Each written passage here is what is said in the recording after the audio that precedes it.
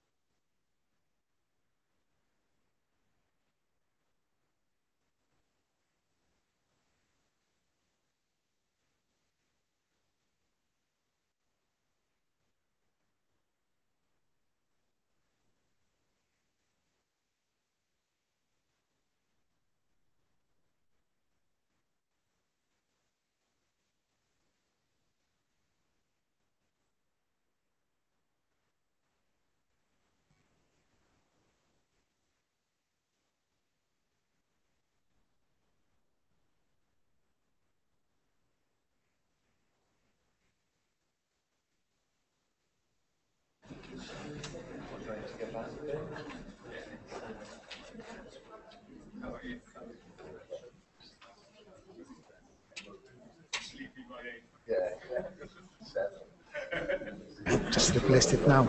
So I hope I'm not forget what. I got to admit that mine's not. No, I just completely misunderstood the thing because digital futures was started to dream about futures in any form, not in media. This morning I read the text. Oh, God. Well, I was just told to tell us what you're doing. So that's what mine is. Never mind. How do I pronounce your surname? Mine? Albegain. Albegain. Khalid Albegain. I get it wrong now. Yeah, don't worry. I get my own name wrong. Well, welcome back, everyone. I trust you've had a busy lunchtime. just seeing what's on view here and talking and things. I think, one of the great advantages of all being together in this place today with different things on is that I think we're finding ourselves inspired in one way, and then we talk to someone else and we're inspired in another way, and then we move through, and then we go to the tech fair, and that's going to continue all afternoon and in fact all week. So welcome back. We enjoyed, I think, the Lions app. Quite a few of us have been texting people saying, have you seen that Lions app? Well, I have anyway, to my son, who presumably be sitting in lessons now getting into trouble for having a look at that. We're going to continue looking at apps and how they're going to develop and the way forward for apps. Hugh is our chair for this section again, and Hugh, I'll let you to welcome your guests. Diolch yn iawn. I so enjoyed the one this morning. They invited me back to carry on. So I'm very glad of that. Diolch yn iawn am y croeso. Sesiwn prawn ma wedi newid dipyn bach. This afternoon session has changed a little bit slightly. We have an additional guest at the end of the table. So we're going to start off, we're talking about apps basically, so is there a need for an app? Because there's one of those things where people talk about, oh, we need an app for this, and I think one of the questions that we sometimes don't often ask ourselves enough is, do we actually need an app for this? Felly, dwi'n mynd I gofyn wrth Anton Falconbridge I ddod ymlaen I siarad gynta. Anton will speak first. Professor Khalid Al-Bagain, almost, will be next. A wedyn, mae Gwyn Roberts yn falch wedi ymuno efo ni. Gwyn Roberts has joined us, who will be talking just briefly about funds that are available via the Digital Development Fund. So if you've got any ideas for apps out there, the money that can be made for them. Felly, gai roi croeso I Anton Falconbridge, os gwelwch yn dda. Diolch yn iawn.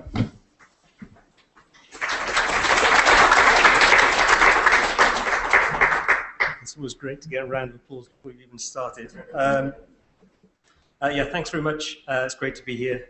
If my slides could, yeah, it's lovely.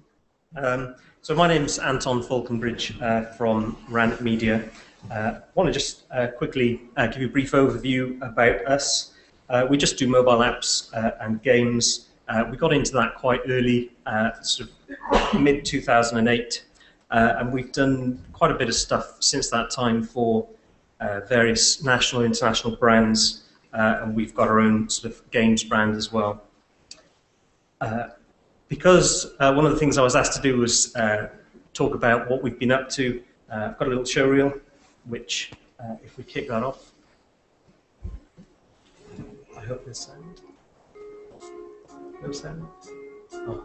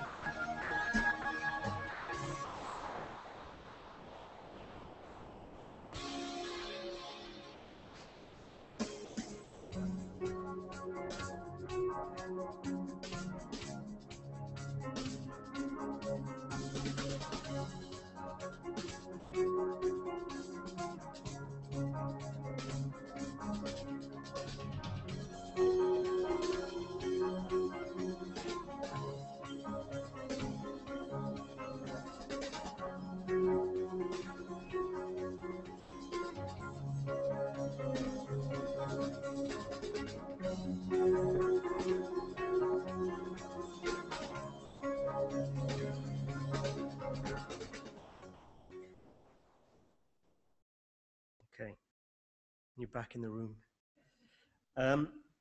The title for this session is there an app for that? And I think that the reality is that's definitely not the case, as Hugh alluded to. Not every app is a good idea. I've got some really good examples of that. This is from British Farmer and Grower, so they put out an article on some really good ideas that people have had for apps. I don't know if you can read that, but first one is an anti-rustling app, linked to a central camera located on a pole in the livestock field. The infrared camera identifies each animal by their heat signal, and it sends push alerts to the farmer's phone if the number of heat signals decreases.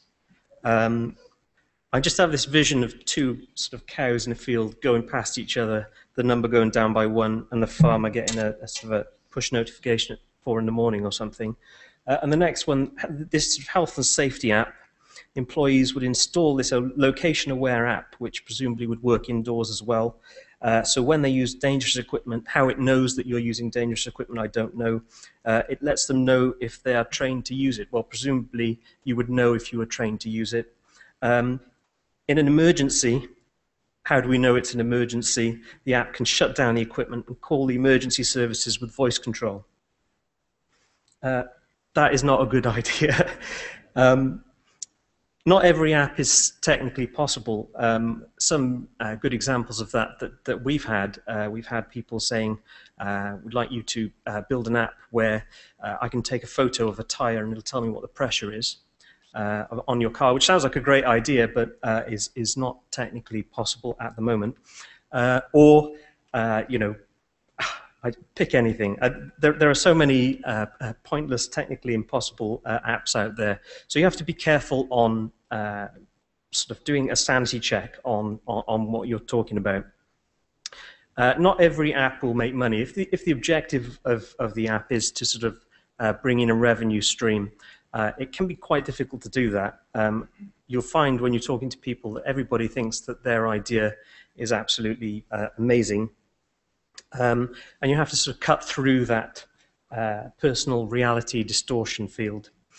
It's worth just mentioning the kind of situations where an app works. So on a smart device, so your phone, it tends to be about getting things done. So you've got a task, you've got a situation, and you want to achieve that. So whether that's reading the news or posting to Twitter, whatever that is, you want to do it as quickly as you can.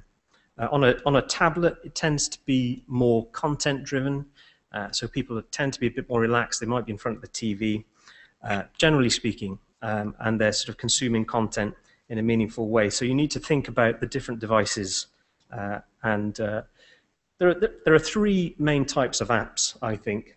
You've got your sort of enterprise internal apps, you've got your brand apps, and by brand I include sort of broadcast brands, the Doctor Who's and so on. And then product-based apps. And I just want to quickly spin through those different types of apps. Enterprise apps tend to be used for 2 big purposes. One's sales, sales-oriented apps, and the other one is efficiency, productivity, where you provide an app to an organization and it makes a certain aspect of what they do more efficient or productive. These apps are great because they tend to be very results focused. So if I can make my, if you're talking sales, 10% more efficient, or your conversion rate is 10% higher, then that has an implicit value. It's easy to measure that. You've got the pre-app, post-app. So it's easier to measure return on investment. Just a quick example, we did an app for Jaguar Land Rover, which was based around internal training. And they had this issue where the workforce weren't engaging with the training material, so they spun it out on an iPad, very, very nice and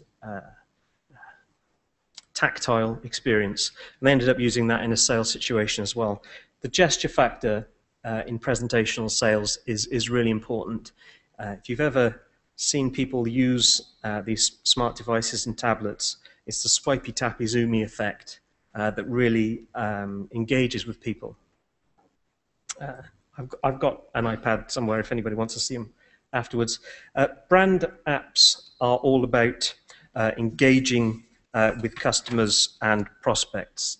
So your customers, if you are Doctor Who, are your viewers and anybody interested in that particular brand. And these apps tend to be about building brand awareness, engaging with that brand and creating sticky customers. So by a sticky customer, I mean somebody who, by leaving that engagement, is going to miss out in some way. The key to these kind of apps is the personification, the desire that I have to tell you about it because it makes me look good, and how easy is it for me to do that? If it's something heavily sort of plug this, it's not going to work. You're not going to get it passed on. So we did a little app for confused.com that you should get because they're paying for this data, right? So it's designed to help you find the cheapest place to park, and there's various ways that it does that. But it's free, and they want you to use that. And the branding is not sort of in your face. It's just giving you something free. And it makes it very, very easy to pass that on because you get to look good. The product apps I would classify as those which you're just trying to sell and monetize it in various different ways.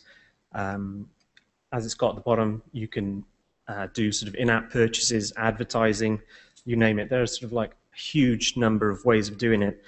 It is possible to have brand apps that you have monetized. There's been some good examples of that.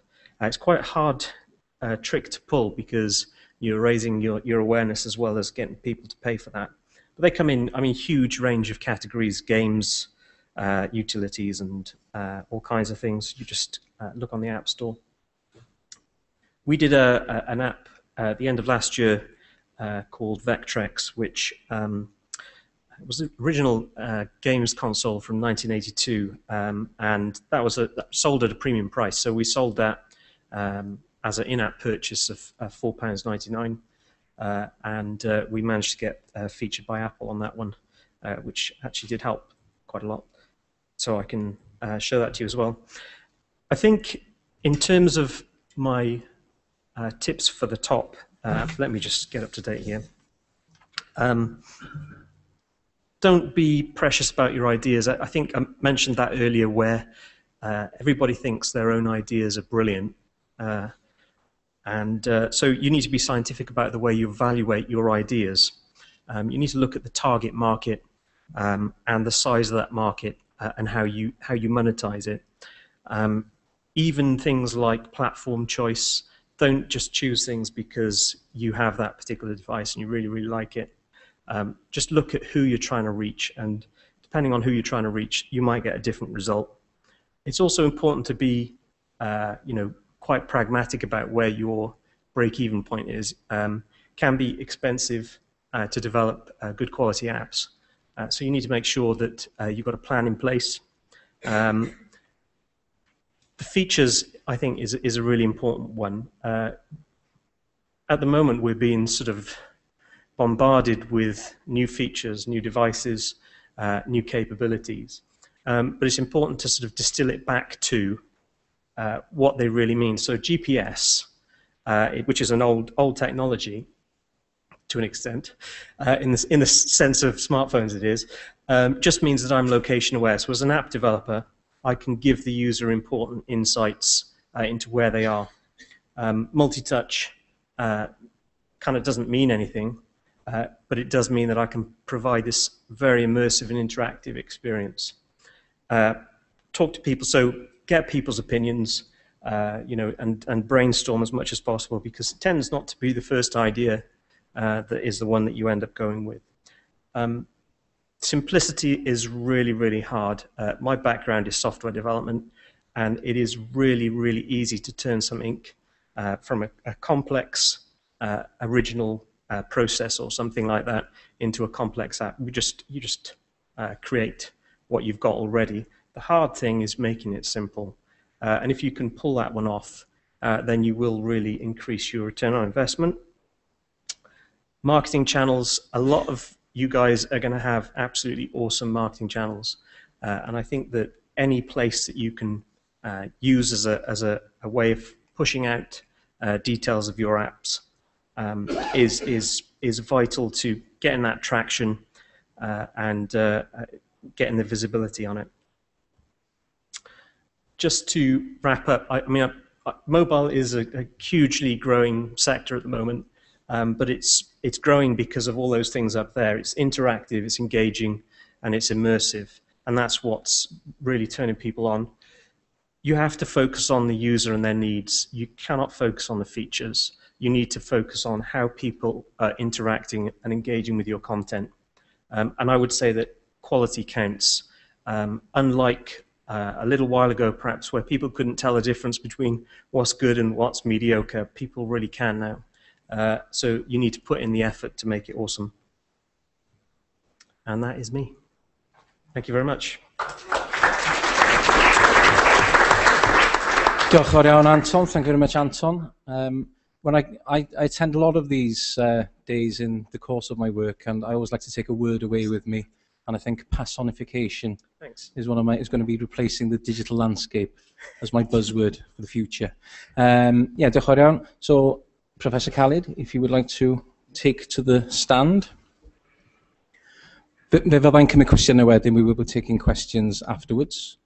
Felly mae'n croeso chi gysylltu efo ni trwy trydar. Dwi'n gwybod pobl yn gwylio ar ffrw. There's welcome for you to contact us through Twitter. I know people are streaming. And obviously Gwyn will be talking about DDF. If I can just fill in the time now just to mention about S4C's digital fund, gronfa ddigidol S4C. Mae gen ni gronfa sydd wedi bod yn rhedeg ers mis Aws, miliwn o bunnoedd y flwyddyn sy'n chwilio am prosiectau masnachol digidol. It's £1 million a year fund that's been running since August that's looking to develop commercial digital products. There we are, got plug-in for my bit. Professor, on with the show. Okay, good afternoon. Thank you very much for inviting me. It was great to speak after Anton because I think he did fill the right gap before my talk. I'm looking at it from different perspective a little bit. Again, we were asked, what are you doing? And what if we need an app? So my name is Khalid Elbegain, and you did it very well. Not many people do that. I speak as director of CMAS. As you see, I do a lot of other things. The bigger, yes. So apps. So some people underestimate how many apps do we have in our pocket. When you get a new smartphone, basically pre-installed, you will find about 20, 30 apps already there. If you are actively engaged, after a while you will find hundreds. I counted the other day, on mine I have about 100 apps.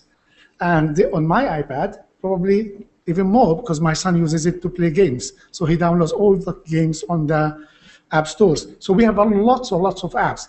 And these apps are basically in every aspect. They help us do business, fun, entertainment, everything. So why do we need apps? Now, looking at this from business perspective, we need them because of that. Downloads, billions. We have just a prediction about 195 billion downloads in 2017. The accumulative is about 800 billion downloads. Money-wise, we are speaking about, again, $60 billion business. If you are in a business, can you stay out of this? I don't think that we can afford. And I just got this kind of quote recently about enterprises. So if you are an enterprise, it doesn't matter in what. If you do anything to do with IT, you are losing all your investment in your IT infrastructure mobile if you don't go with an app. Because that's the way. That's the way. So who are we and what we do?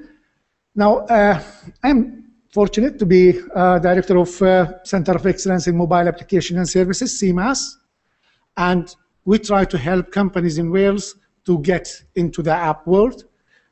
Companies that cannot afford to go to our friends in like Rank Media, and actually we are partnering with a lot of app developers in Wales in a mobile innovation network.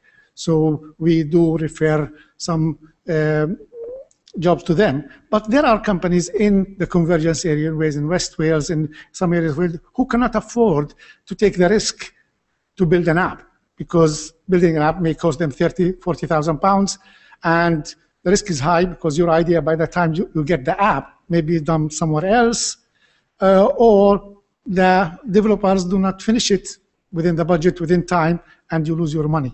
So for these companies, we try to give them a hand by developing apps for them based on a £5 million European project that I lead. So CMAS has a website. If you are within a business in the convergence area of Wales, go to our website to see eligibility criteria, and you may be one of the lucky ones that got an app from us. In the last 2 years, we have about 2 years in real business, we have developed lots of apps. I just picked a couple of those to see the range, from electrical engineering to farming, others entertainment, butterflies app, and everything, state agents, many, many more we built for companies, and all these are on the app stores, and companies hopefully make money or have managed to grow because of that. Now, because of the nature of this talk and the title, I try to look at apps and how apps would affect media, because that was the kind of discussion. Actually, I changed the whole presentation this morning to fit into that. But still, at the end, I will catch up with some of the things that we also do. Of course, apps are important for getting media everywhere. So that's key thing. Good example is the BBC iPlayer and Sky Go. Actually, on Saturday, I had to make a choice whether to sit to watch the Lions or to take my son to a birthday party. He's in year 1. And obviously would have been to stay at home and make the child cry to death. But with that, Lions, you know, it's not every day. But what happened is that I didn't have to make the choice, because I took my iPad with me, and while he was playing with the other kids, I was watching the Lions. So that was a kind of app that helps the media and helps the users of the media. But there are other aspects. For example, even if I am at home, how many of us sitting watching the TV would have an iPad or tablet or a phone in our hand? And that can bring a new kind of business to the media, what we call second screen or third screen. Not only reading emails while watching, but using this to interact with what we are watching. And we, in my center, we developed an app that allows you to interact with Who Wants to Be a Millionaire. You can get the questions just on time on your app, and you can answer them. The timing is perfect. Of course, you can't win a million, but at least you know how good you are, and you can be part of the game. And of course, there are many others. You interact with a game which runs by others as well through an app.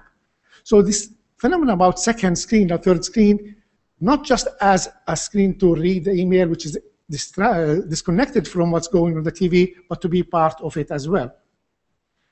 Apps also can go further to become our source of media. If we look at Twitter, I never get news from anywhere now except from Twitter, because I just read breaking news from BBC, breaking, or from other places.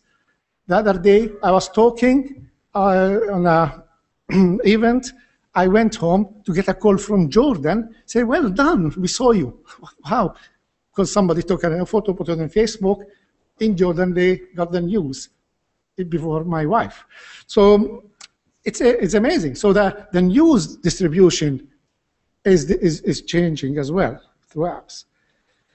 Now, another aspect is content generated by users. Also, this was a platform we built in our labs. We called it media share, but because we didn't trademark the media share, now there is a media share product owned by others under the same name. But that was just a project we built, allows you to generate content, and as a channel on your TV at home, you can switch to this channel to see your kids on the seaside doing some films, transmitting to your whole channel at home. So the app now becomes part of not only receiving, but generating content to this whole setup. Of course, also apps can help the traditional media. We have a good example from Welsh medium Galwg. I'm sure many of you know about Galwg, which is a Welsh medium newspaper and website. And they thought they want to improve their readership. And we created in CMAS an app for them, which is a game that helps small children to learn Welsh. And this app is supporting this because people get this from this media, they get connected to it, loyalty, and then you get more readers to the newspaper. So in this way, it's indirect, basically. And come to games. Of course, Anton mentioned games. Also, games can become a vehicle for distributing information and some maybe advertisement, other kind of media. So apps, we should not look at them as separate word. You say that the app world, do we need them? They are part of everything we do, whether it's media or business or anything. The examples I tried to show today is just about apps integrated into different types of media. Now, the title of my presentation was about the smarter app. And I thought before I finish here, not just talking about things that others do, but about our vision about a smarter app. The apps will not only stay at this level. The app world goes now through a period similar to the web sites in the 90s. Yes, we do website for everything. Most of the websites are just replicating paperwork. Now apps are replicating websites a little bit more, but we think that apps should go further than that. And in my research center, we try to look at defining in one way what should be a smarter app. And we just said it cannot be just like when we call a phone. When these phones came, we called them smartphones. And the only reason why we call them smartphones is because they have touch screen, which has nothing to do with being smart. It's just a name. So it cannot be just about the touch screen or being faster or bigger or whatever. An app can be smarter, maybe with things that not are part of the app itself. It's about capability. And I tried to draw an analogy here about smarter. A person who is smart when they can process information quickly, clever, think quickly, can memorize a lot of things.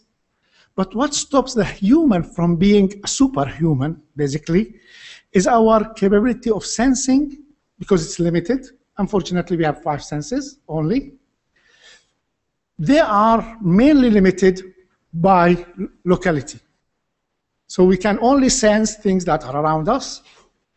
And also our action is also limited. We have hands, legs, we can do a lot of things with them, but unfortunately, that's also limited locally. So these are 2 problems that humans face that apps can help with. So our vision about the smart apps are apps that extends the human capabilities with the things that we are not good at. So we don't want apps to take decisions because we are good at making decisions. Sometimes irrational, sometimes stupid decisions, but we are capable of making decisions. What we need is something in our hand, wherever we are, that's aware of the context we are in, our location, knows about other friends and others around us with the presence, like Facebook, who is busy, who is not busy, but allows us also to sense remotely, to know what's happening in my home, the temperature in my home. I can see even things that are far away on the street, on the motorway before I leave, I can sense the atmosphere, the winds, everything, anywhere. So my sensing capability extends unlimited, but also my capability of acting is unlimited. I can switch on and off my heating at home from my app. I can even open doors for somebody who's coming to my house, but just touching a button and the door gate will open for them.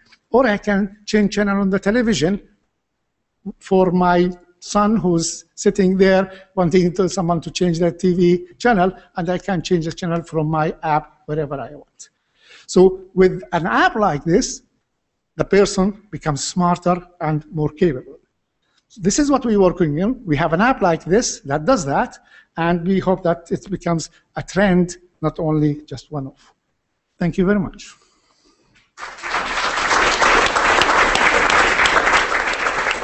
Diolch yn fawr iawn, yr athro Khalid. Nesa, os gael jyst gofyn wrth Gwyn i mynd i fyny am munud i sôn amdan y gronfa. So Gwyn Roberts is now going to just mention a little bit about money that's available. That's something we're all interested in. Hello, pnawn da, diolch yn fawr Hill.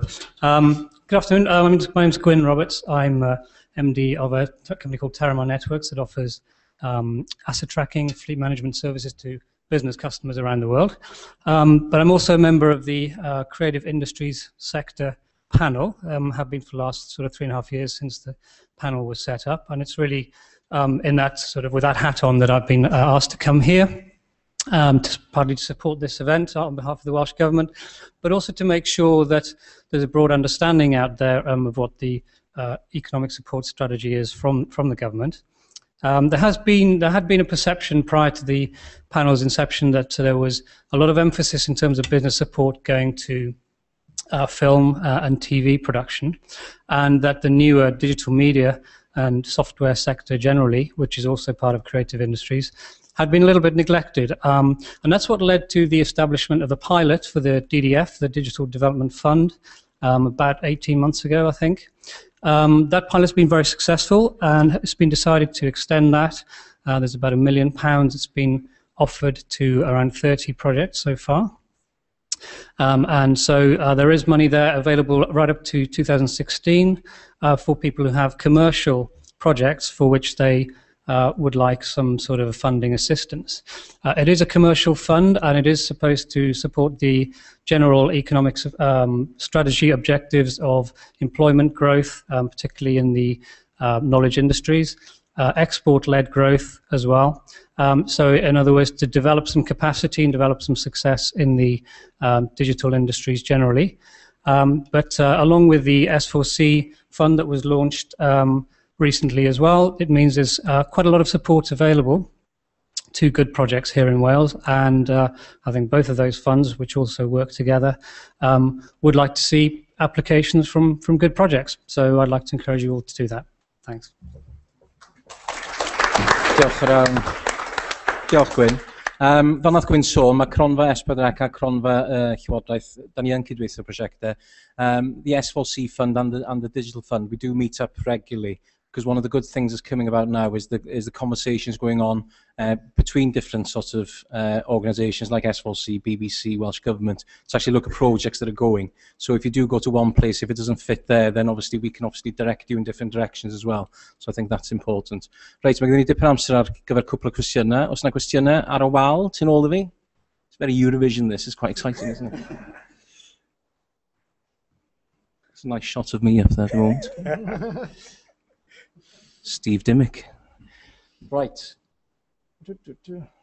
If not targeted at making money, why not create a better performing mobile website instead of an app? I think that's interesting. I think there is a progression now towards hybrid apps of using responsive websites, wrapping them within apps. What are your thoughts about that, Anton? Well, the question's gone. I'll have to remember it. I think... it's back. Yeah, oh, there you go. Thank you.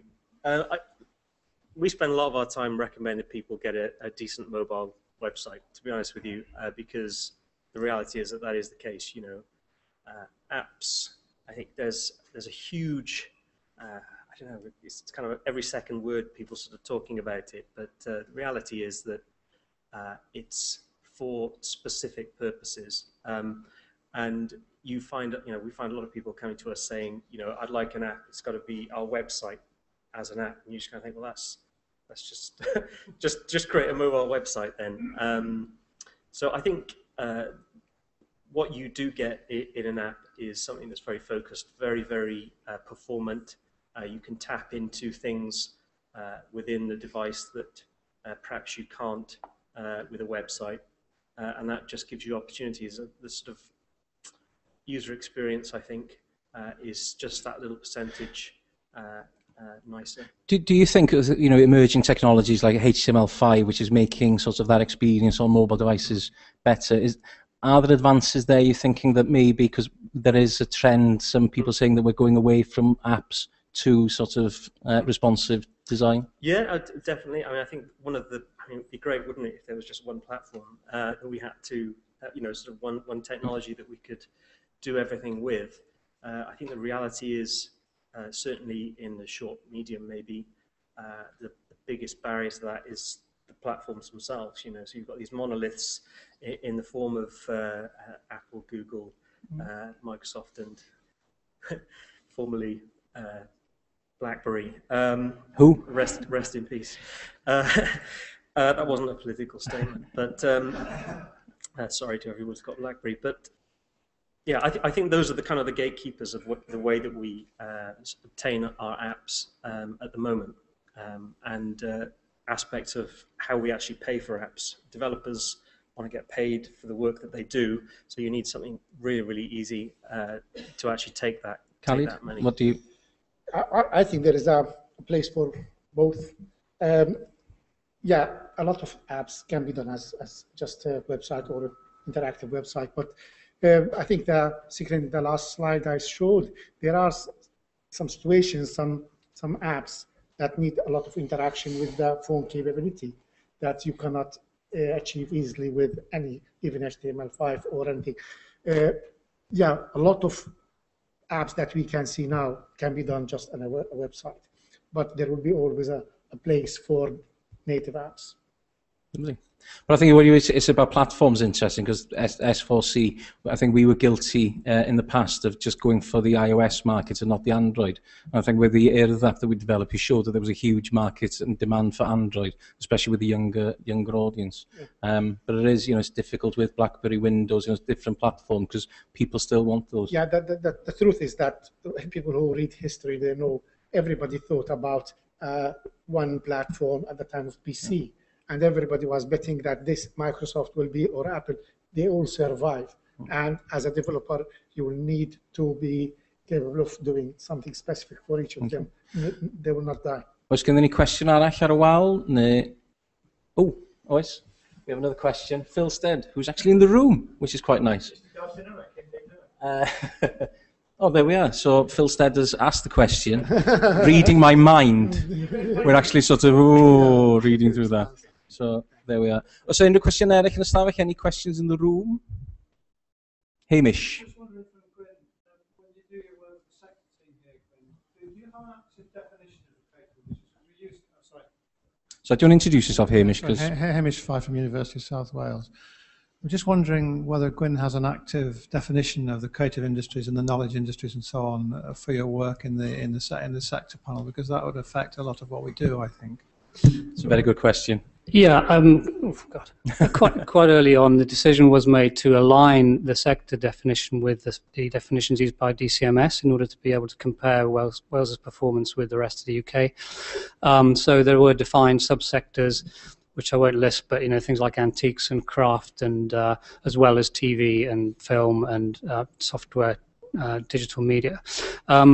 So it's based on those definitions, on the SIC codes underlying them. There is some move going on at the moment to change those, to realign actually more of software into creative industries. But as I say, it has been a policy, at least up to date, to align ourselves with what is being done elsewhere, not just invent our own. Lovely. So mae gen i amser am un arall. We've got time for another quick question, if anybody's burning. I'll just make one little observation about the question about mobile websites or apps. I think one of the interesting things that we're going to be seeing quite soon is more use of both GPS and NFC as it comes out into phones, which creates the opportunity to have much more personalized, event-driven and transactional things going on in the smartphone, which clearly is going to take things beyond what a mobile website can do. Because I think it's quite exciting, because one of the limitations has always been with apps is sort of signals and everything within Wales, and Wales has always got that problem. And we look at GPS, you think of it as an old technology, but it's actually opening up sort of exciting opportunities to develop new products now. Just another note about this. We try now to judge the future of apps based on the apps that we know now. And my view is that we are going through the process of now mainly converting our websites to apps, because that's the immediate need. In a certain period of time, apps will start to become more sophisticated than that, and our needs and the way we think about apps will change. So I think apps will continue to be and will be more sophisticated, and of course the HTML5 will try to catch up, but apps will be more relevant, I think. And Anton, have you got a thought you would like to leave us with as we close this session? Put you on the spot now. I was just going to comment on the connectivity issue in Wales, because obviously that for tourism apps, often you need to have that kind of connectivity to provide up-to-date content. I think that is changing, particularly with rollout of 4G, which is going to make life a little bit easier. So I think there's a lot of exciting stuff on the way. Lovely. Diolch yn fawr iawn. Thank you very much to the panel.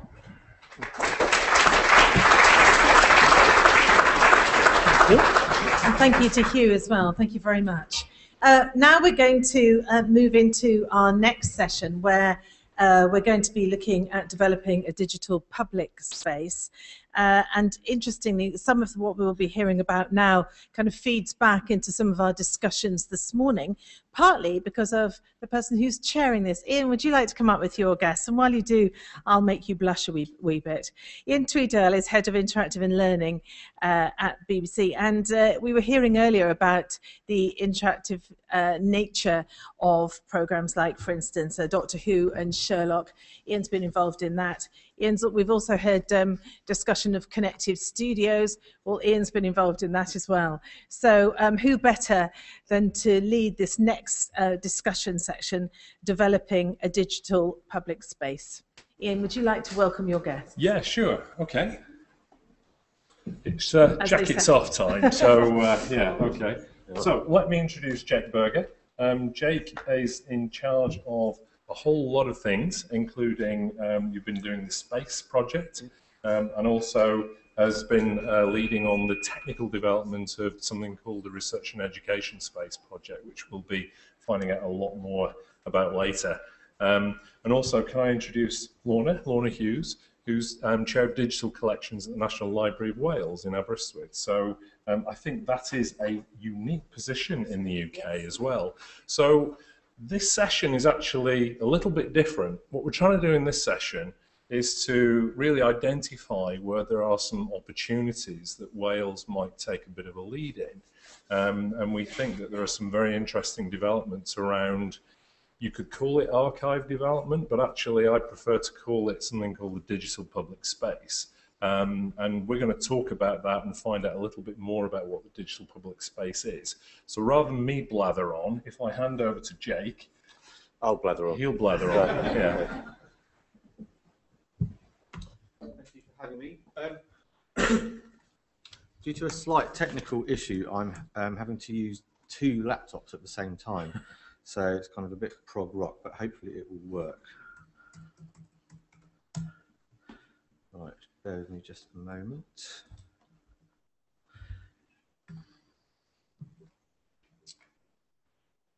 Okay, so I'm going to talk to you about digital public space. I'll try to explain what it is, why it matters, how it could work, and ultimately what you can do to help make it happen.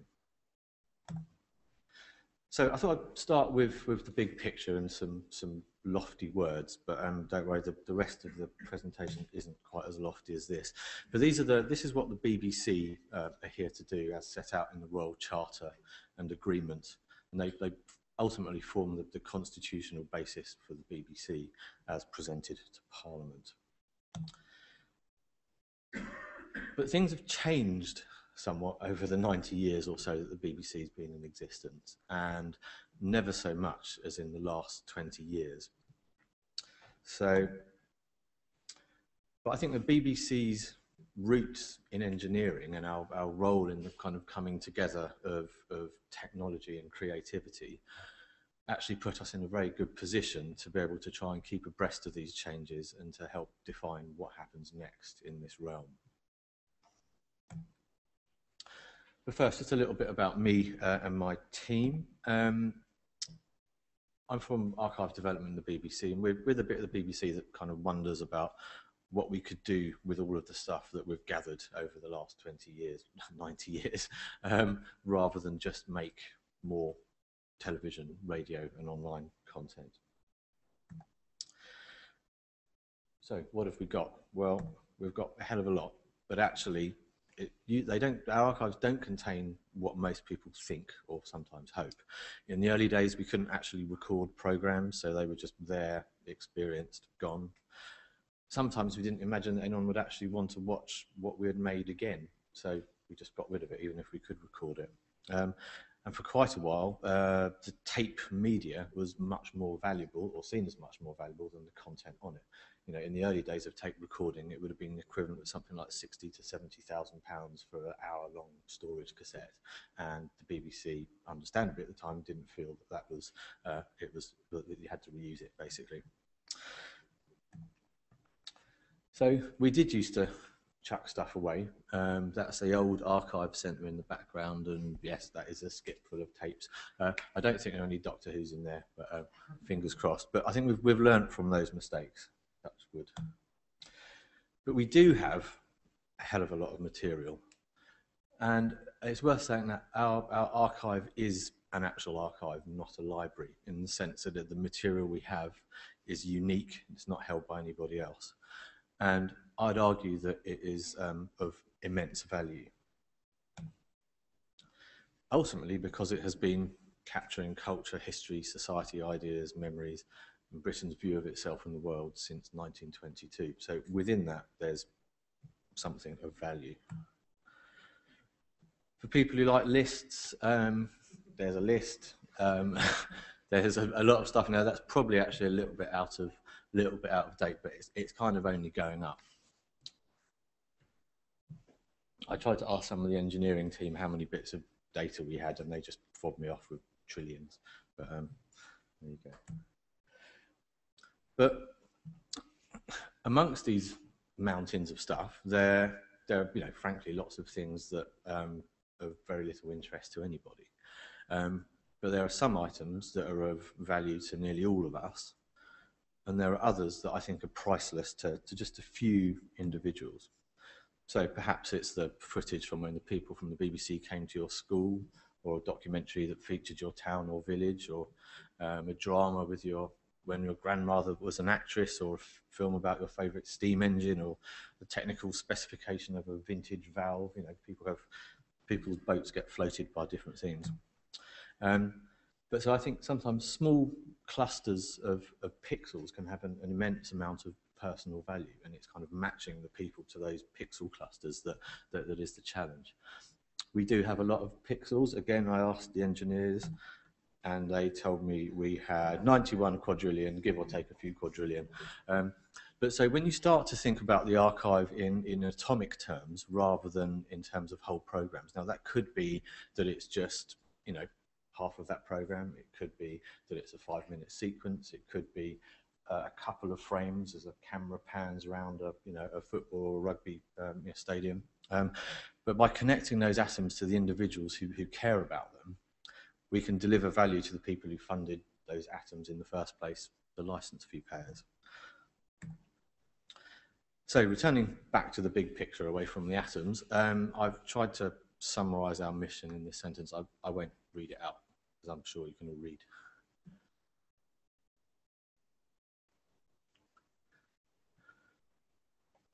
So I'm sure you're all thinking, what does he mean by travel across realms? Well, if the BBC and other institutions can open up their material in a connected manner and set it out and make it available in a way that people can have kind of horizontal journeys from one bit of archive to another, then you can, again, I won't read it out, but you can start to create these sort of user journeys. And to me, the critical bit is if at each stage along the way, the user can add their own thoughts and insight and experience and response to the things that they're finding. And if those thoughts then stick to the individual pieces, then you're slowly building up the sort of sum of human knowledge and teaching the archives things about their material that they didn't know themselves. So we were thinking about this for a year or so, and we then sort of set ourselves the question of what is the most that we could do with our archive, not what's the least we could get away with, but what is literally the greatest thing we could possibly do. And we spoke to lots of other institutions and organisations as well. We call them the memory sector: museums, libraries, archives, galleries, collections, etc. We got loads of different answers, not surprisingly.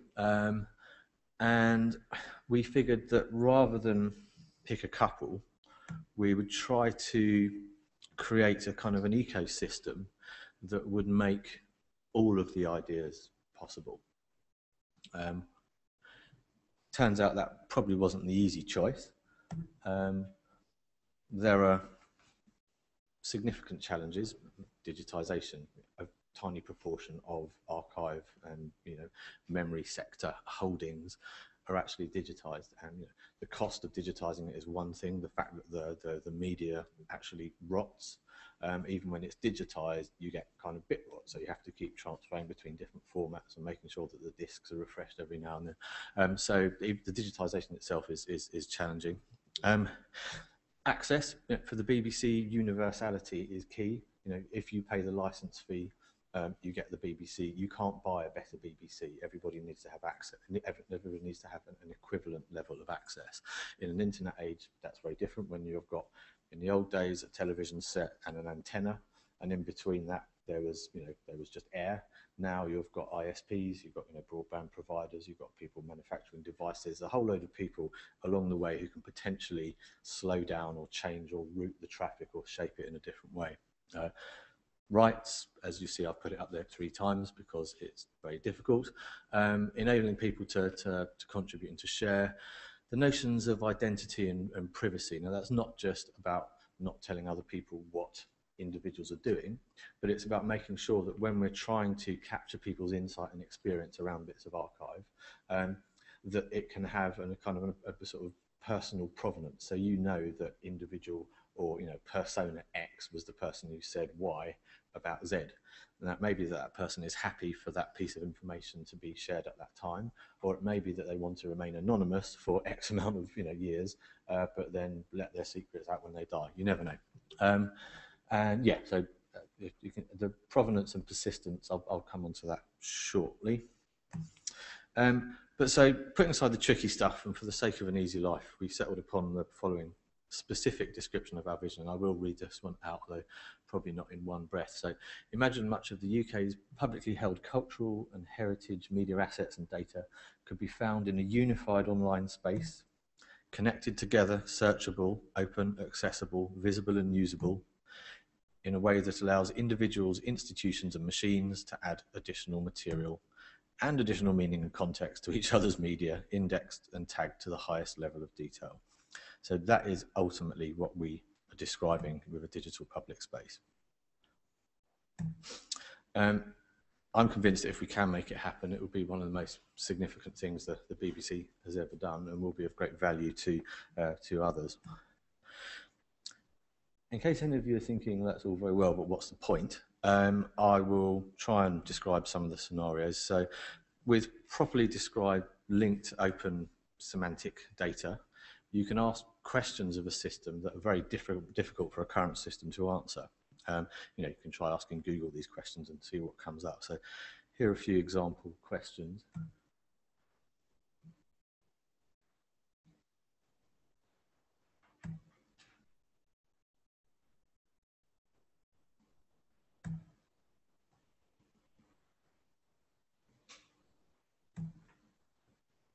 That's not actually my grandmother. I hope it's none of yours. This one's a bit niche, but it kind of illustrates the point.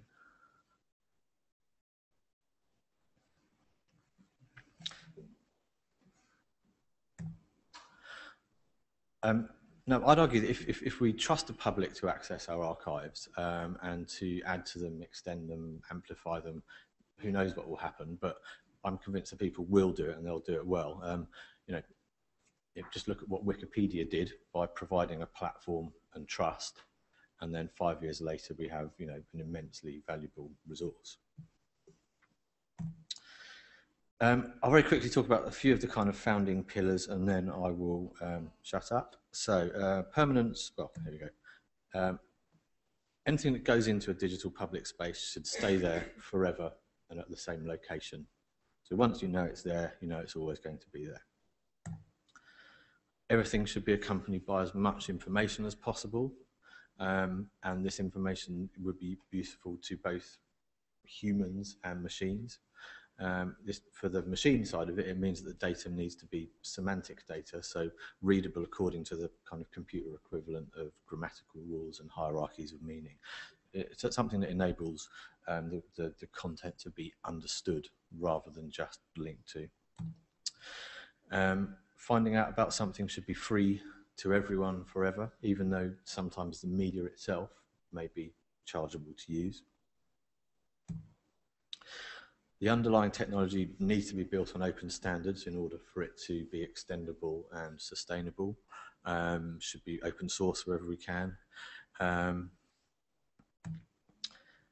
We should also never ask for more information from an individual or an institution than is necessary and useful. We're not gathering data for the sake of gathering data. We're gathering it if there is a purpose to doing so. And finally, I think that the principle of universality needs to be retained. So to paraphrase Tim Berners-Lee, this should be for everybody. And we mean that sort of regardless of income, status, ability and location. So how can we make this happen? Well, starting with the material that we hold on behalf of the public, digitize it, classify it in a semantic web-friendly manner, publish it accompanied by linked open data, listen to what people tell you about it, and who knows what will happen. Thank you.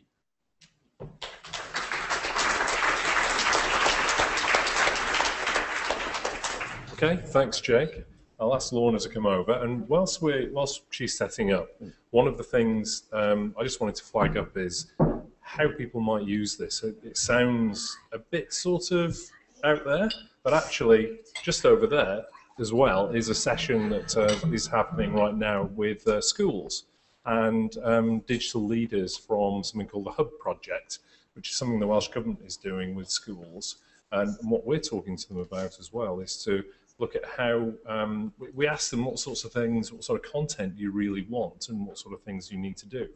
And what teachers, if there are any teachers in the audience, then you'll recognise this. But certainly one of the things that happens quite often before you're doing a lesson, you're actually required to sort of get some materials together. So people Google it and they get maybe several hundred videos of American content that might be a bit related to the sort of thing you're looking for.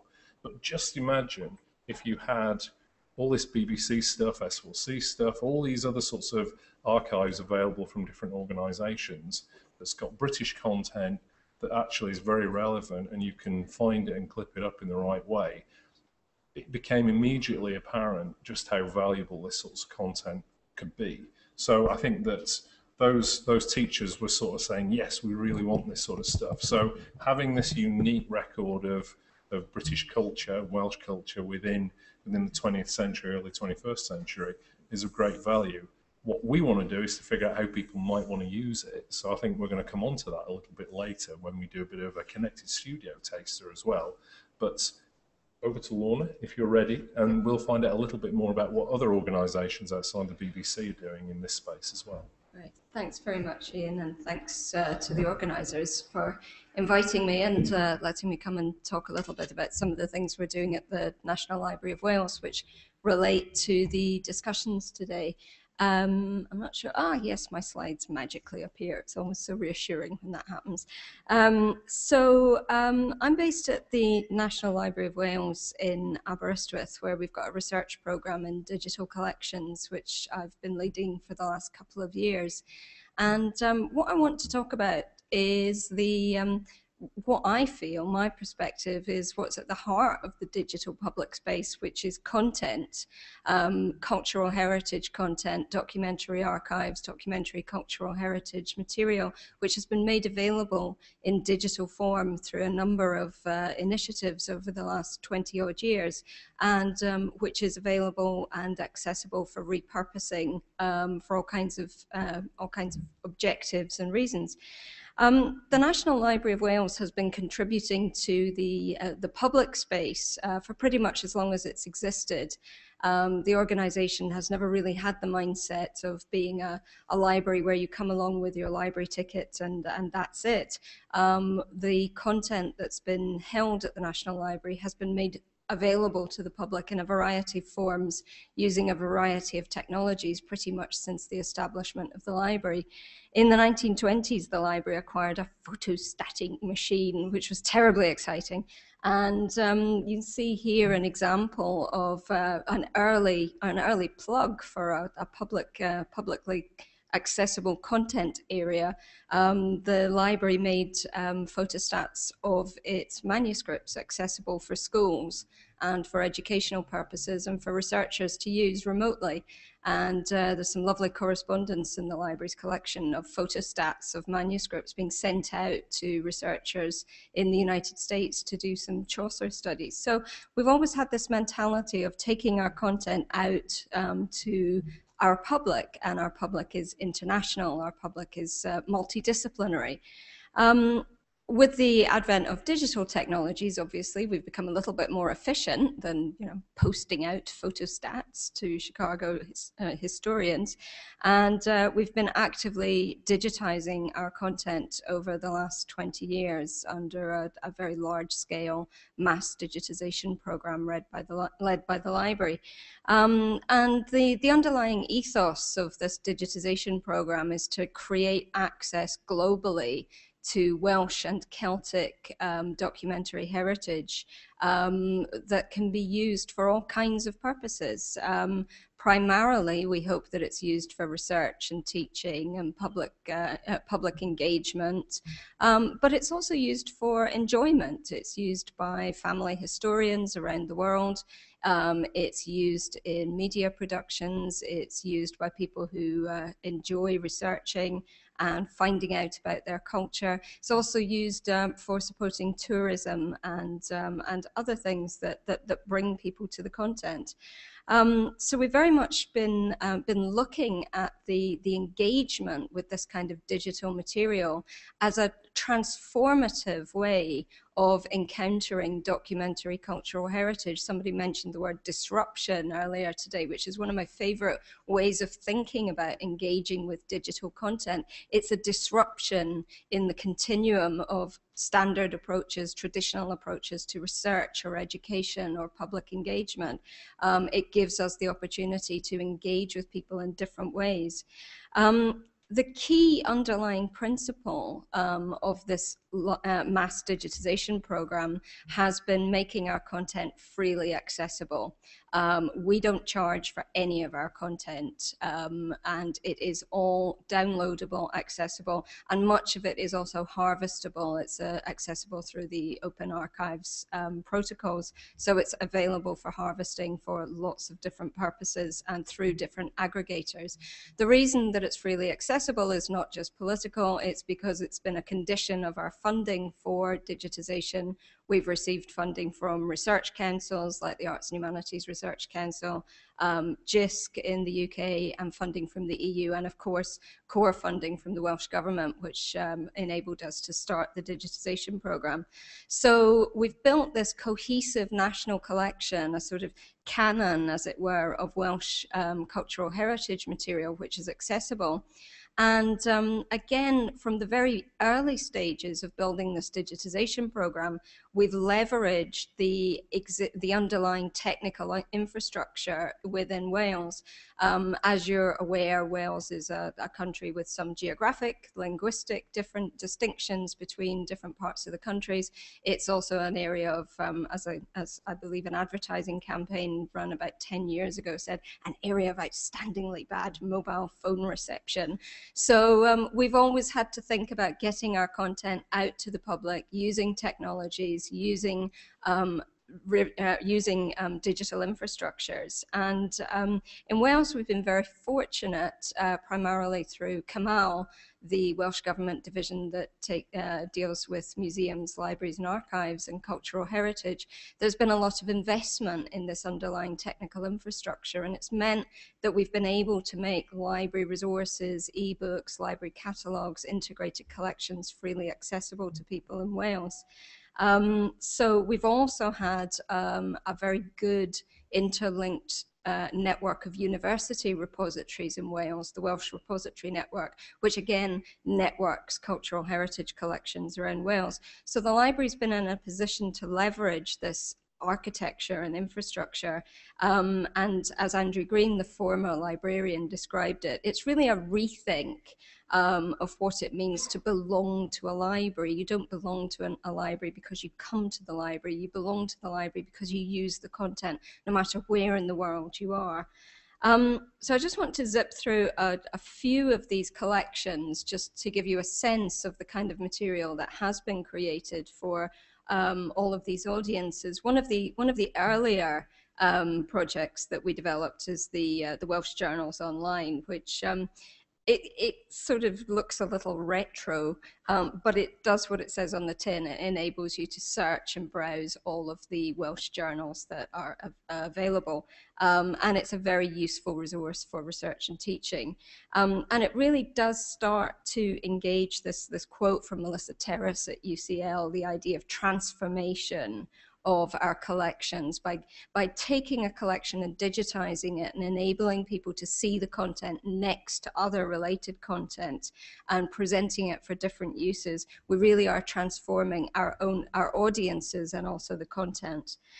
We recently launched just this year our most possibly our largest collection of content, which is the Welsh Newspapers Online, and we're really, really proud of this. This has been funded by the EU and the Welsh Government, and it will be at least 1 million pages of Welsh newspapers from the 19th century, and actually the newspapers will go up to about 1918 because we've been able to include newspapers from the World War I period, completely freely accessible. And this is exciting not just because it's a big chunk of digital stuff, it's enabling people to really do new things. You can't just browse 1 million pages of newspaper. You have to visualize it, spatialize it. So it's all there ready to be reused and redeveloped into something in consultation and collaboration with other people putting content in the digital public space. Another project that we're working on at the moment, which will be launched in November, is funded by JISC and the library, and is the Welsh experience of World War I. We're digitizing about 190,000 pages of archives, not just from the library, but from libraries and special collections around Wales that relate to the Welsh experience of the war. It's not a military history, it's a social, economic, literary, linguistic, artistic history of the impact of the war on Wales at a very divisive time in its history. So it's going to be very, very important for education and research. But what's also nice about this project is because the content comes from lots of different archives and special collections, we're actually able to virtually reunify archival collections that haven't been brought together since they were created. The other thing that we're experimenting along with everybody else is, of course, crowdsourcing, which is community-generated content. The idea of sourcing tasks to a wider audience and getting tasks that would previously be performed by individual experts, by groups from the community. Crowdsourcing is the sort of standard term for it, but I prefer the term citizen science because I think it expresses more the engagement. And the project that we'll be launching very soon is Wales 1900, which is a place name generator. Welsh place names are varied and complex, and if we can produce a geo-referenced gazetteer of place names, it will enable us to digitally unlock a lot of our content and enable people to search and browse by location. So again, it's an opportunity to engage and bring people together. So again, at the heart of all of this is freely accessible digital content that tells a national story. It's a canon, a distinctive collection of accessible material available to lots of different audiences and communities. And I think it's important too to state that through various partnerships, this content is exposed through things like Europeana. It's available to European audiences. And we've also been working with Hub to give them content that can be reused for education. And again, it will be part of the digital public space as well through the BBC. So the key thing that we've been trying to focus on, and again, very strategically, is how do we ensure that we're creating the right content for the use and reuse that is necessary? And also, how do we increase the value of our existing content by making sure it's used by, for the best range of people, for the widest possible range of purposes? And I think also it's worth mentioning that this is a focus for knowledge exchange. We're building a great deal of experience about digitization and digital asset management and preservation. So I just want to mention a couple of initiatives that that are ongoing at the moment that relate to knowledge exchange. The first is a project called deledu, which is based at the library and funded by the European Union. And it's digital content for business, and it's a means of helping businesses in Wales work with our content and use it, find it, use it, and repurpose it. And they're based at the library, and they run workshops on using and reusing digital content. The other thing that we've become very actively involved in is the question of working with hybrid archives and born digital content. An awful lot of our archives come to us in this kind of form. This is the Breithgoff Performance Archive, or some of it. And you can see videotapes and DVDs and floppy disks and large floppy disks and ancient Macs. That's what we get now when we get somebody's archive. We don't get a bunch of papers.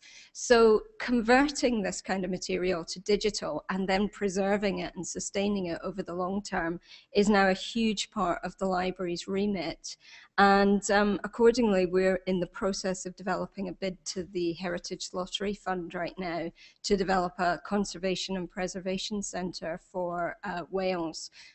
We've recognised that this is a very common problem. Lots of people who are grappling with digital content are going to face an issue in the long term of how to preserve and sustain it and give access to it. I was very struck by some of the presentations this morning, especially the interactive television programs, of how do we actually sustain that as an artifact so that researchers in 20 years can come and get the full experience of not just the program, but the social media add-ons, the Twitter feeds, and all of the material that enhances and enriches that content. It's a huge issue. So we're hoping to build a focus of expertise in digital preservation and conservation for Wales, which will be a focus for all of this, for this kind of expertise, and also an opportunity for us to provide, not just provide a resource and provide research that other people can benefit from, but also to learn from what's happening in the other communities, the creative industries and the broadcasters as well. So really, we see our role as content provision research and education in all aspects of digital content creation, but primarily we want people to use the content. It's there, it's free, and please make best use of it. So I'll finish there.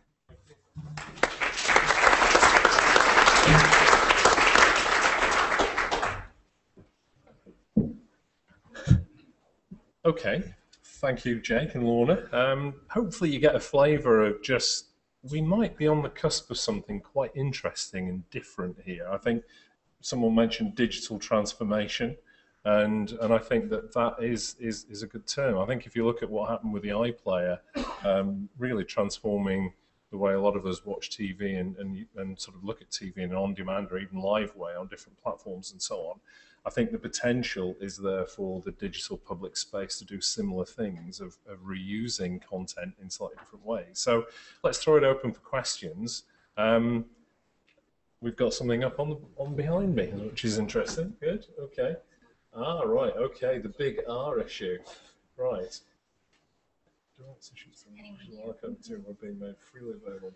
Okay, so that's a specific one for Hub. I've got someone waving at me over there. Oh, right, okay, brilliant, very good. Well, I think for the rights issue is a big issue in all of this, and I think that with Hub, which is the Welsh Government's learning platform, the idea of that is that you would actually be signed into Hub so that it would know you were a school and that you have access through something called an ERA Plus license, if that means anything to you, to enable you to access this content freely and do things with it. So I think rights is key to all of this, but in an environment where you are signed in and behind effectively a sort of authentication wall, we can get rid of that rights issue. And that's where a really important opportunity lies. So I don't know if you want to add anything to that. Yeah, I mean, ultimately, with rights, you either need the rights, you either need the permission, which usually comes at a cost, or you need some kind of collective licensing or blanketing agreement. For broadcast material that's broadcast since from 1989 onwards, then if the school is able to pay a kind of £2-ish per year, don't quote me on that number, £2-ish per year per student fee, then you can access anything that has been broadcast free to air in this country, and you can do a whole load of things with it. Those kind of agreements aren't necessarily in existence for other media types, and they're certainly not in existence for people who aren't formal learners. But I think there's a substantial amount of stuff that Hub will be able to offer, at a not substantial cost at a kind of individual level. Okay, thank you. Any more questions? There's one at the back over there. My name is Viv Hollyfield. I'm an incorporated engineer and member of the Institute of Engineering and Technology. As broadcast engineer, BBC Engineering Division from 1969 until 1995. I'd like to ask the gentleman from the BBC Archive, what system of checking the authenticity of public contributions to your archive? Because the BBC have built up a tradition of trust over many years. Yeah. How are you going to test that the entries and the contributions are true and authentic? Thank you. Well, it's a very good question. I think there's a number of things. I mean, firstly, the BBC or any kind of administrator of a digital public space, if the thing ever comes into being, wouldn't be able to go through and check everything that has been said. Wouldn't be able to check that every assertion is true. I think what we would like to put in place and have been thinking about it is a means of identifying individuals who are perhaps associated with a particular professional specialism or institutional field. So if you're logged in with, a university, with the university email address, and you've been sort of, authenticated as a subject matter expert, then we would assume that everything that you say is likely to be true, or at least backed up with a certain amount of support. For a lot of the assertions that people might make, they would be unashamedly subjective and related to the individual. And so I think we have to be able to allow scope for people who just want to say something but aren't trying to be the kind of canonical sort of expert on it. Will it be a difference between the authentic and people's point of view? Well, I mean, that kind of turns into a slightly philosophical question, because even within professional and academic specialisms, you don't, you probably never get two people agreeing on exactly the same things. I mean, like a dictionary. Yeah. There's a set definition. Yeah, there is. So, I mean, are we going to build something that says that, this person is, is always to be trusted on these subjects, but not on that? No, we're not. I think it's going to be more like the the Wikipedia model, where you kind of assume that things start to converge towards consensus. Okay, got a question over here. Hi, Christina Macaulay, BBC Wales. Jake, it seems like a huge project that you've got planned. The BBC hasn't got a very good record at the moment in these big digital media projects, as you know. There isn't a sort of more short-term solution of trying to get just the programmes available to the public. I mean, at the moment, we've got 7 days and then things disappear. I mean, how far is the BBC managing to move along that journey? Because I would have thought that at least it's a start on the way then. Yeah, I mean, I think there's a desire within the BBC to extend availability through sort of free or commercial means. And I'm not the expert on that, so I wouldn't want to say too much in that area. And I think whilst the scale of the idea of a digital public space does sound frightening, and it sounds like a massive technological kind of intervention, actually at its heart, if people such as you do digitize and classify material in a sort of a standardized way, publish it openly on the web using linked open data, the principles around which are kind of relatively clear, and can describe it in the metadata, in the tagging, using the kind of an established sort of semantic markup language, then if everybody did that, then the digital public space, the layer that just says, that points at all of the stuff that all the different organisations have contributed, and says that when that Dylan Thomas is the same as that Dylan Thomas but different to that one, then when you're doing these kinds of queries, it would just work. So it isn't a massive infrastructure project. It isn't that the BBC would be storing the stuff that other people are holding. It would just be pointing to stuff that other people are holding.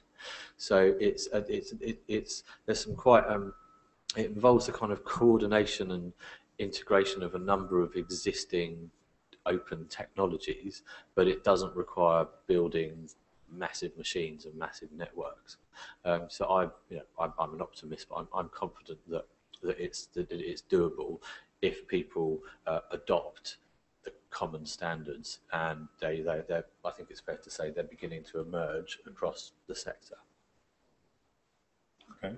Anything you'd like to add to that, Lorna? Because obviously this is not just about the BBC, this is much broader. Yeah.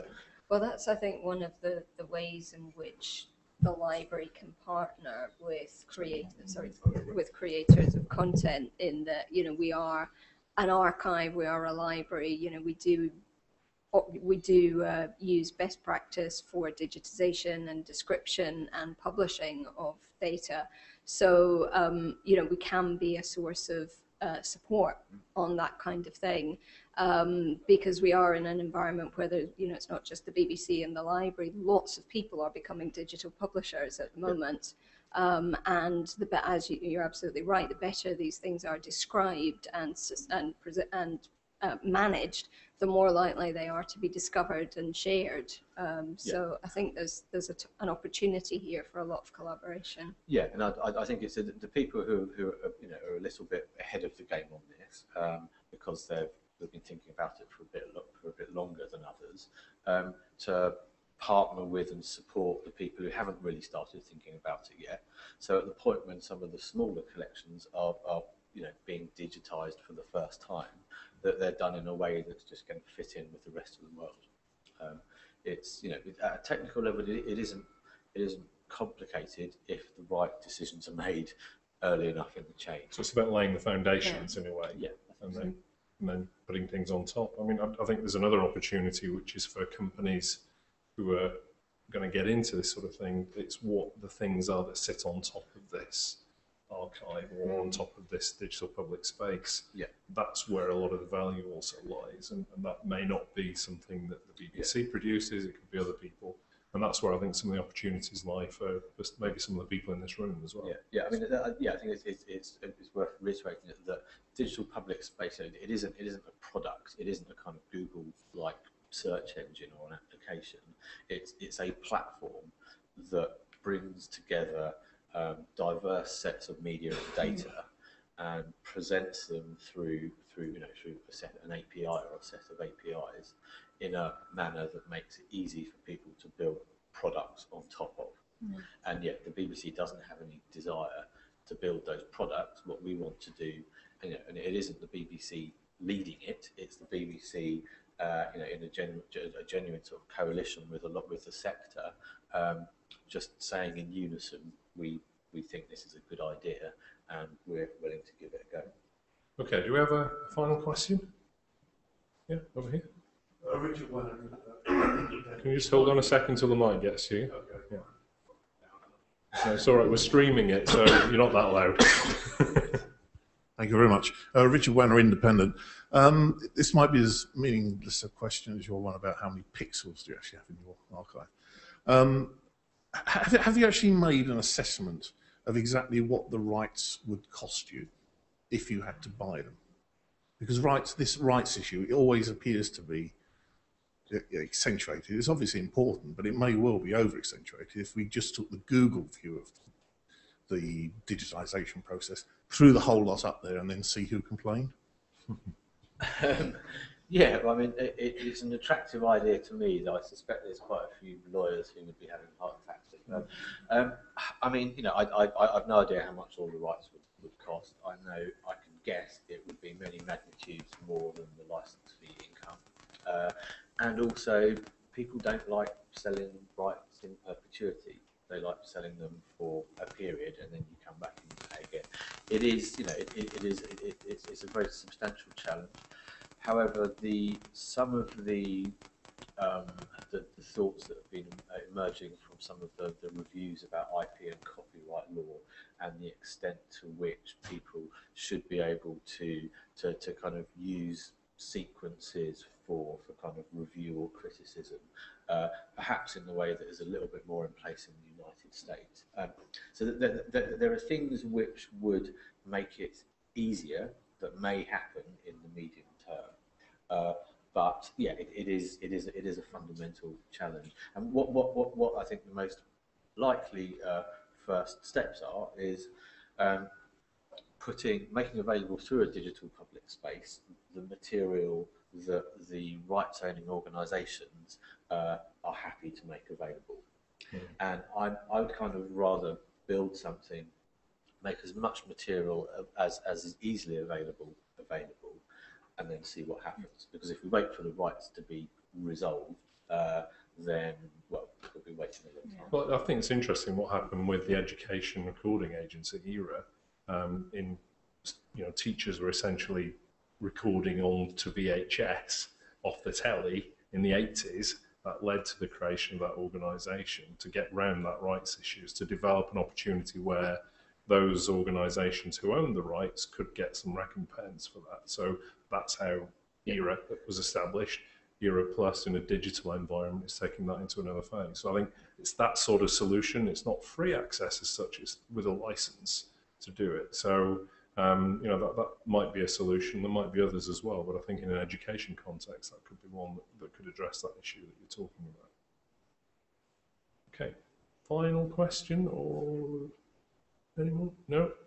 Okay, well, I'm conscious we're sort of moving on to the next stage. These two things are connected though. So so what I thought we could do, thanks very much, Jake and Lorna. That's very good.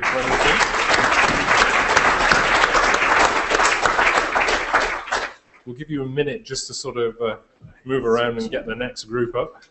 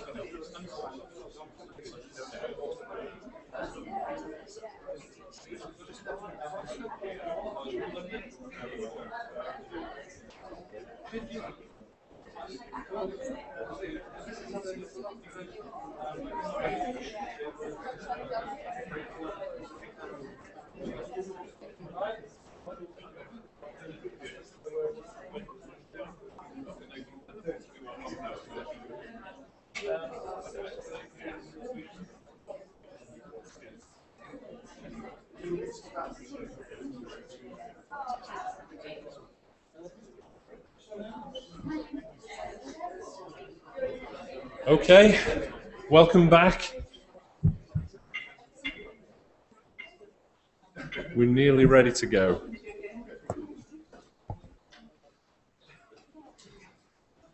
Okay, for those of you who were here first thing in the morning, I think that Rodri, Telvan Davis and Lord Patton mentioned something about connected studios.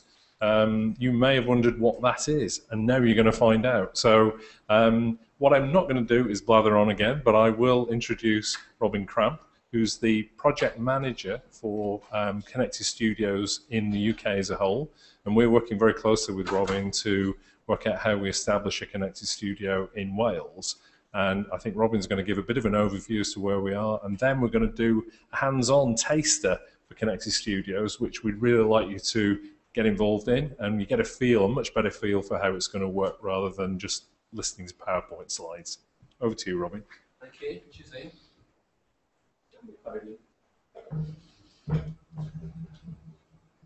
Hi, Wales.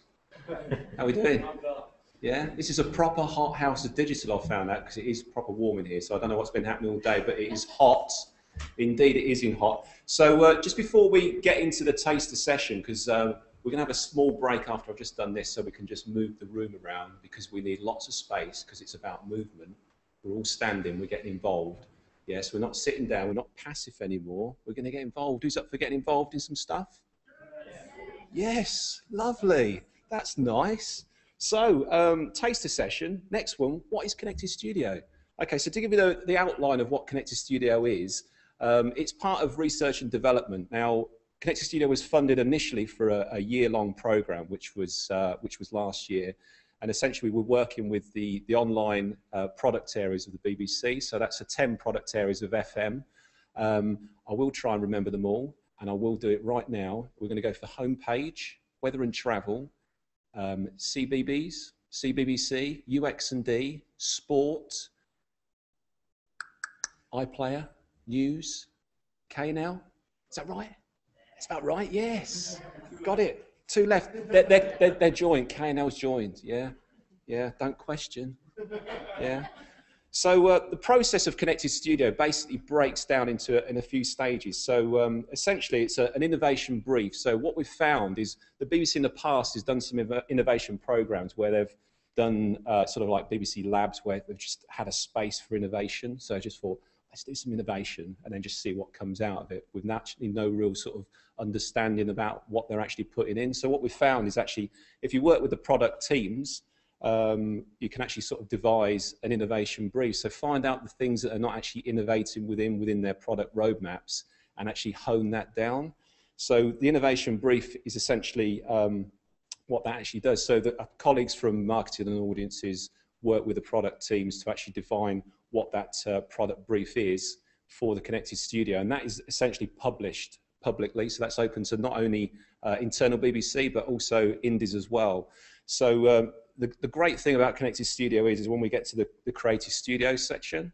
So basically that works as a one-day creative day. So we bring in people that have signed up for this process. So they come through to Creative Day. So you've got indies working with the BBC. So we do an opportunity where people get their ideas up on an ideas wall. And so people might come with a really defined idea, and they might be in an indie and working with that idea exclusively all day. So somebody might come with a half-baked idea. We again, with our teams, we help to sort of creatively facilitate getting teams together, and that works really well. So you not only got indies working with indies, but also collaborating indies with BBC. So that works extremely well. So in that process of the day, you've got opportunities where we give creative stimulus through speakers. We have a speakers corner, so we have lots of insight into the briefs. The product teams are there on hand to be able to sort of give that insight into what the opportunities are for developing on that day. Right through to the point that you've got a slide up there at the moment where we get through to pitching, which is a nice thing. So you get normally 30, 35 ideas that get to be pitched in quick succession. So we have normally 2 hours. You think about it, it's 2 hours, 35 pitches, 2 minutes, and we fire them through pretty rapidly. And it generally works quite well, actually. So people, round of applause, they did it at the end. So they go like, yeah, it's all good. So that's the Creative Studio. So what we do then from that judging point, we have a panel of judges from the product team, and they work out what are the best ideas. So that then goes through to the Build Studio stage. Okay, so the Build Studio is a little bit more intense. It's 2 days, okay? So we actually pay for people's time to come into this one. So the creative day, it's a one day where people can come in and it's all open, people come in and pitch their ideas. But when you get to the build studio, we've shortlisted generally down to 10 ideas. And in that point, we actually pay for people to come and pay their day rate times to come through from that. So we're investing time in the people and their ideas. Much more intense to the point that we actually provide technical infrastructure, so servers and access to BBC content to give people the tools to be able to create something.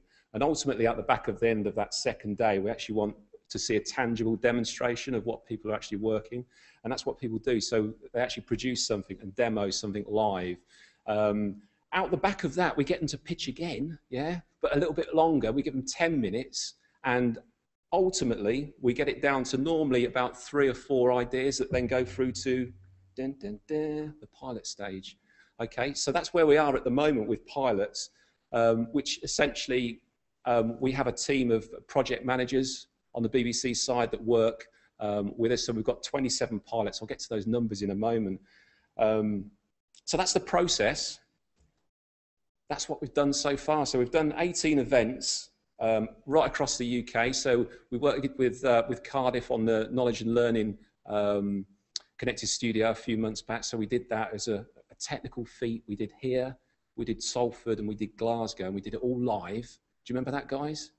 Yeah, they're nodding at the back. Yeah, we remember that. It was good though. It all worked. No technology fails at all. So that was really good. So 290 creative pitches came out, and 76 proof of concepts, and then we're down to 27 pilots. So that's where we are, and we've worked across, these are the pilots spinning through here, and this is my transition that I did on PowerPoint here.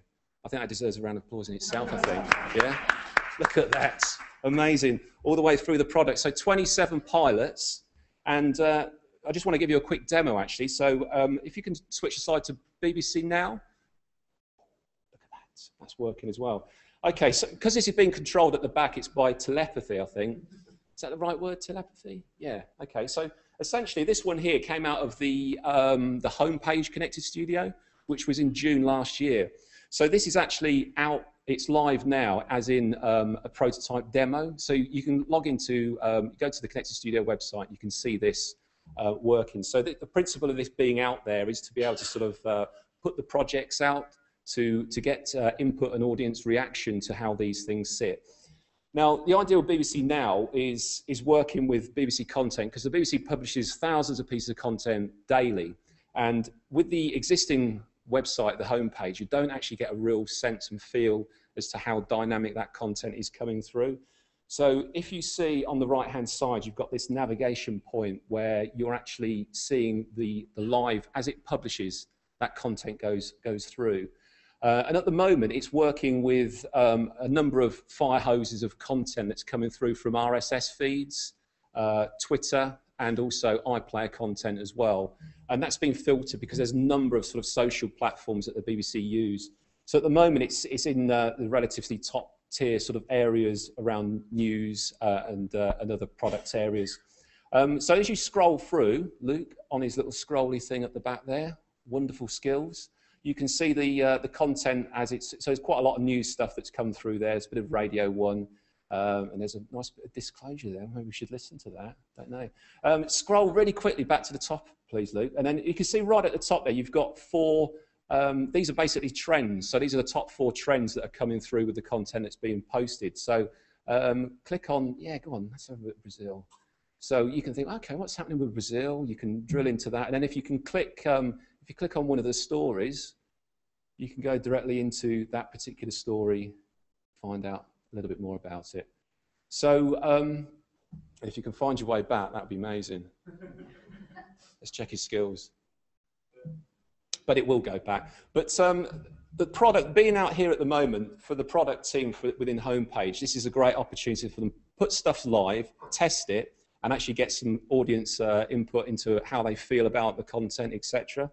Next iteration for this, because it's coming down, it's been perceived and received really well, is to be able to give the audience the opportunity to actually drill down themselves, make them a bit more personal. So if you want to know a bit more about sports, etc., or particular teams, you could sort of you could filter that tagging system on the right-hand side there. So that's just an example of what came out of a connected studio from a brief that was published, as I say, back in June. So in terms of what's next for Connected Studio, we're working into a 2-year, well, 3 years? 3 years, 3, 4? We've gone from 1 year, we're doing loads of years now because everybody likes Connected Studio, we like a bit of this. So we're going through, we're into year 2 now. So comedy briefing is on the 2nd of July in London. And then we've also got the Commonwealth Games with our colleagues up in Glasgow. So the Commonwealth Games one is a full-blown connected studio in the sense that we want to actually, the briefs are out live, and we want to actually get some ideas through from anybody from across the UK around those specific briefs. So if you want a bit of that, yeah? Anybody remembers that? We were over in Salford. We got some hands up in the air. We do like hands up because it's, like I say, it's all about energy. You've got to keep the energy, especially when you're in a hot room like this. You need a bit more of that, yeah? Yeah? Come on, Matt, do it. Yes, indeed. So yeah, if you want a bit more of that, check us out on Twitter, #ConnectedStudio, and you can find out more information about Connected Studio in general, those pilots, and anything upcoming. So that's a little insight into Connected Studio. I think we're going to do a very quick break because we're going to annihilate this room to make it very much more sort of a stand-up space. So don't take this opportunity to go outside and ponder and walk around. We want you to embrace and be in here. So give yourself, what, 10 minutes, do you think? 10, 15 minutes? 10, 15 minutes. Have a quick break. We'll annihilate the room, come back in, and we'll have some fun, yeah? Thank you. Thanks, Robin.